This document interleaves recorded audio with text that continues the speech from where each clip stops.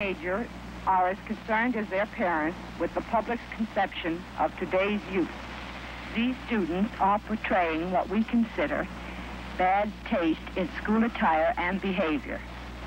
This student is wearing an extremely tight skirt. Improper dress was an innocent way to defy adult restrictions. But a growing number of young people were turning against society's rules in more significant ways. No split levels, no Cadillacs, no commuter's bridge, no falling weight. Like, I mean, what are they doing with their lives? Some were inspired by the beatniks, a small but conspicuous group of young adults in the big cities who dabbled in marijuana, wrote poetry, and won scores of imitators in high schools all over the country. Cellophane wrapped in the black nightmare of the endless factory. My soul, squeezed in the hydraulic press of eternal drip, drip, drip. We started, a bunch of us, putting out a poetry magazine, and suddenly it was banned because of one little poem. And so we had our first publication suppressed, and the poem I still remember to this day was, "I'd like to kiss just left of center of the valley of her breasts, and then I'd try the other side," or something. Anyhow, so they banned the magazine, and we went outrageous. The banning of, quote, unacceptable ideas provoked certain politically aware students to begin questioning the values, the motives, and the judgment of school officials and others in authority. And then one day, the principal came into the class and had us all pass up our copies of Catcher in the Rye and told us to forget that we'd ever seen this book. We learned fairly quickly that the book had been banned by the school board. This turned out to be a real learning experience for all of us, because we learned a lot more than we would have learned if we'd just been allowed to read the book, because this way, of course, not only did we read the book, but everybody in the school suddenly wanted to read the book. Books could be censored, but now something came along that was much harder to stop, something that millions of young people would seize and use as a means to further separate themselves from adult society. Flying on the beam, set on flight control, radio tuned to rock and roll. The arrival of rock and roll in my life was like something that came from another planet.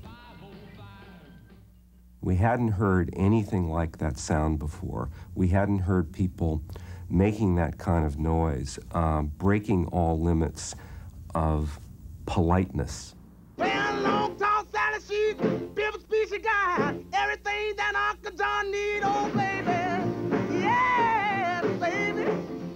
And what was so strange is how so many people responded to someone very weird, like Little Richard, instantly, with no sense of distance, no sense of questioning. Just, of course, yes, I've been waiting all my life for this, and I never knew it.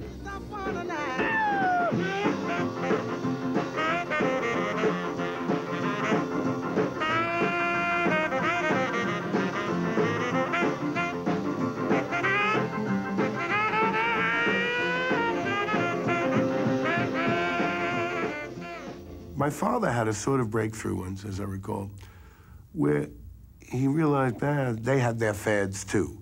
When he was a young man, maybe a little older than 13, but oh, everything's upside down when the music goes round and round, ooh, and it comes out here. Well, I heard this, and he said, this was a wild song that we had when I was a kid, and I said, that's wild, you know. South they play now with their soul. New York, I say that's rock and roll. Along came the mashed potatoes, it was fine. Oh, but now it's medicine time. Mama keeps complaining about the real live beat. I caught mama now, patting her feet to rock and roll. Nah, nah, nah, nah. Hey, children, rock and roll. Who cares what they say? Hey, rock and roll is here to stay now. That was the first integrated setting I was ever in.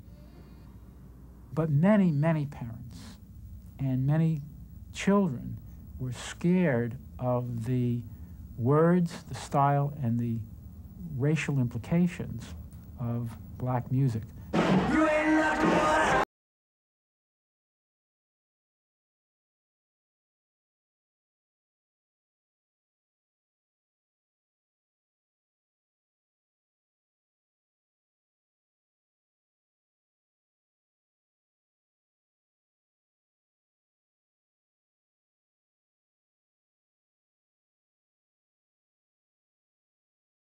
Elvis Presley comes and gives us rock and roll that's white.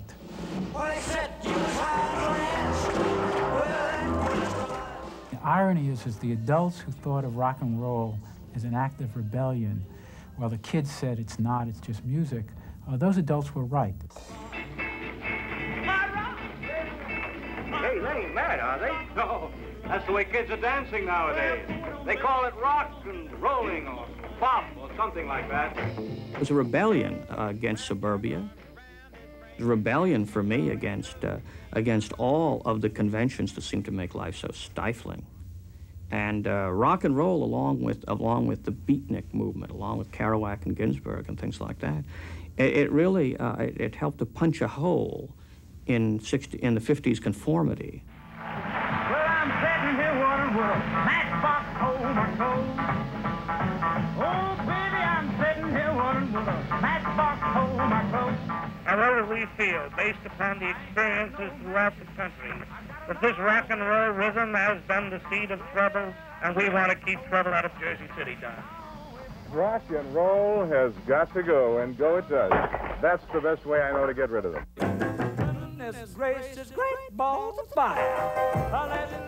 The older generation was accusing rock and roll of encouraging everything from poor study habits to juvenile delinquency, from drug taking to sexual immorality. Balls of fire. Kiss the baby. Point 25 of the communist goal, corrupt American young people how? Through movies and music.